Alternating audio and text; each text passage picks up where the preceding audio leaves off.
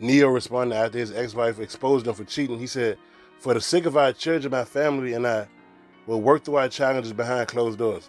Personal matters are not meant to be discussed and dissected in public forums. I simply ask that you please respect me and my family's privacy at this time."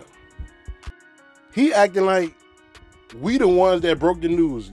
Nigga, your ex-wife broke the news. If she ain't say nothing online, nobody on social media will be saying anything. She the one that got on whatever social media app and said, "You been cheating on her for 8 years. You ain't been loyal the whole time." And I say this about every rich entertainer or rich person in general that get caught cheating and his wife want to leave him. Like, if you know deep down in your heart that you want to sleep with so many people, especially because you got the money to do it, you got to keep it real to your girl. You can't have your girl around thinking that she's the one. You love her, especially if you married. Like, she's the one, like, you want to be with her forever, but you still want to hide that you cheating so much because you got all this money.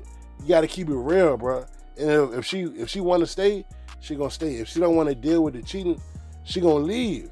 But trying to cheat and have a career and keep the girls quiet, and on top of that, keep your wife happy. That's like 3 jobs right there. That's 3 full-time jobs.